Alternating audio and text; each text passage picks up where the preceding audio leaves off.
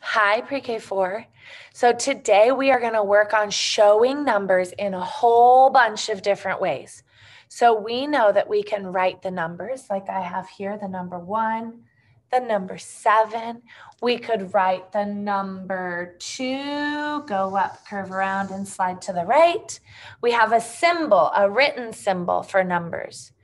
We can also show a number on our fingers. I am showing number 4. I am showing number 7. Okay, so you can write the numbers. You can show them on your fingers. I could draw pictures. Let's see if I want to show the number 3. How many hearts should I draw to show the number 3? Let's see.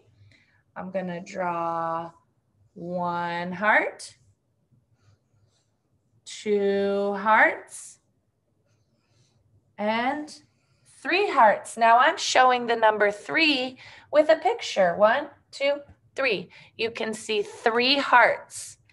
What other ways can we show numbers? How can we show a number?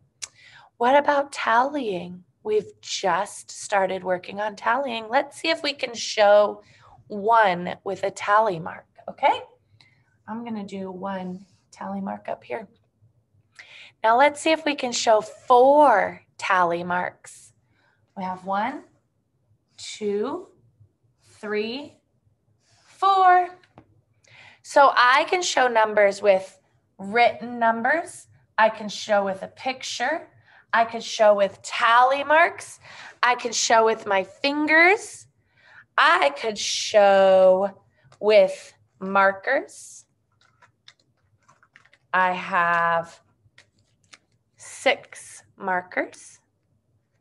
I can show, I have 6. I have 6 markers.